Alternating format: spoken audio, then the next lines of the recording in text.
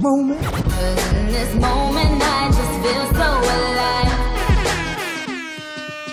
Every single weekday, right about 2:30 or so, we ask the beautiful people of Denver to call us and share their first memory of hip-hop or R&B with us. It's called That Moment When, and I have a caller ready to rock, so go right ahead, please. My first experience with hip-hop, I was in my mom's car, and she was showing me Tupac, and I cussed one of the lyrics, and I got a little spanking. Do you remember which album, which song? I think it was California Love. Okay, so you heard California Love, you were into Tupac. Did you go out and buy the All Eyes on Me album after that, or what'd you do after that? Yeah, one of my friends gave me the album, and I put it in the car, and my mom asked me where I got it. She said I got it from my friend, and we started singing along, and I started cussing, and it all happened from there. Nothing brings families together quite like profanity on rap albums. Well, my friend, easy enough. Tupac, California Love is your That Moment When, and I don't want to deprive you of your special moment. Let's play it right now for you. For the rest of you guys, do you remember the first time you ever heard a song, saw a video, got turned on to hip-hop or R&B? If you want to share your That Moment When with me right now, you can call